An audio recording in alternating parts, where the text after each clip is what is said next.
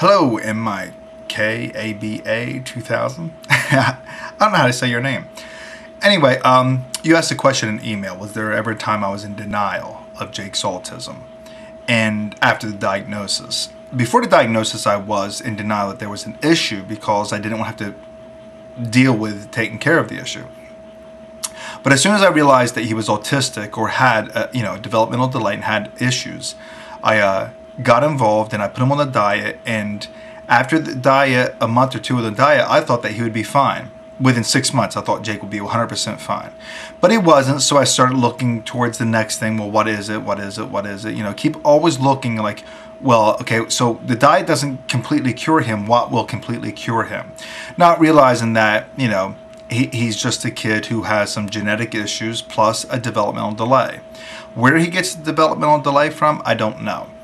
But I started my journey on trying to figure out what autism was as time went on. And as far as people telling me, oh, he's fine, you exaggerated it, or, he looks totally normal to me. It's not their kid. And, they're trying to be supportive, but what they're basically trying to say is, he's going to be okay. Your kid's going to be okay. Your kid will eventually fit in, and your kid's going to make a place for themselves in this life, and probably be in an indistinguishable way. But the whole concept of you can start resting on your laurels is false. You got to keep going. You have to keep on working to overcome whatever issues your kid has socially, or any other kind of issues that your kid has. It doesn't matter if they're like social, they just could be learning, speech delays. Your kid could be extremely social and just need some speech therapy. Jake needs speech therapy, and that'll help increase his social skills too. But you can't let yourself start believing that your kid is 100% fine.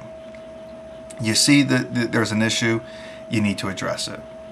And you need to work on those issues, biomedical or whatever. Don't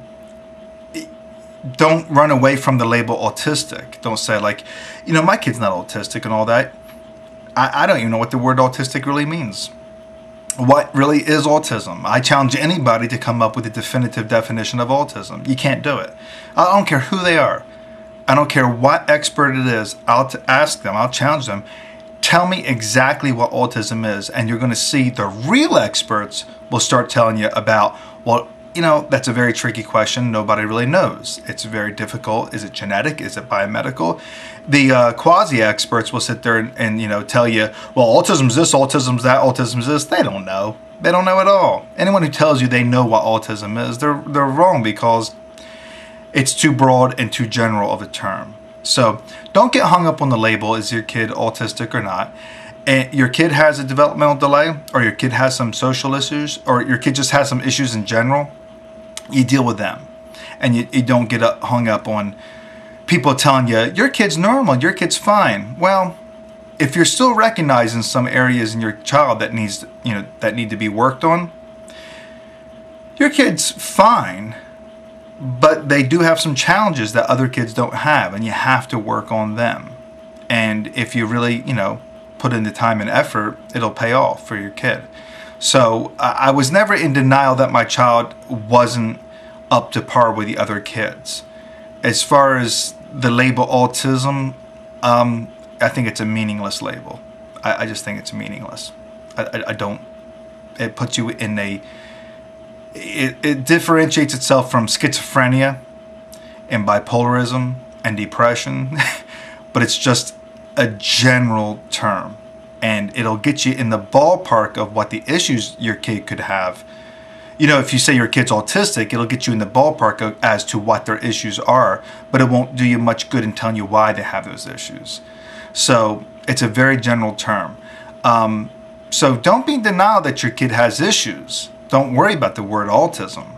Just keep on working on those issues, but don't let people start telling you your kid's normal and your kid's fine. If you see areas that your kid can't, excel as much as the other kids can, then deal with it. Just say, okay, I need to address this. But never get hung up on is my kid autistic or isn't my kid autistic? That won't get you anywhere. Just look at saying, does my kid have challenges? How do I overcome those challenges? So I hope this, video helped you a little bit. But I was never in denial that my child had issues after I realized he was autistic. As far as was I in denial that he was autistic or not, I've gone back and forth with that, but then I realized I go back and forth with the question of what is autism. But like I said, don't, live in denial that your kid, that's Jake right now. Jake, come on in! Hey, Daddy. What's up? What were you doing? I was swimming. Were you swimming? Yeah, I'm going to change. Because I'm so wet. Okay, honey. Alrighty. Have a good one.